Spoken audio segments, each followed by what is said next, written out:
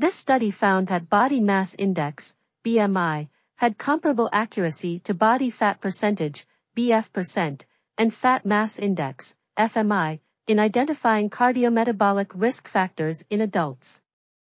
The cutoff points of these indicators varied between 25.2 to 27.8 kilograms per square meter for BF%, 6.3 to 7.5 kilograms per square meter for FMI, and 26.3 to 27.3 kilograms per square meter for BMI in men and 37.4 to 42.2 kilograms per square meter for BF%, 9.5 to 10.8 kilograms per square meter for FMI, and 25.4 to 27.2 kilograms per square meter for BMI in women at 30 years old.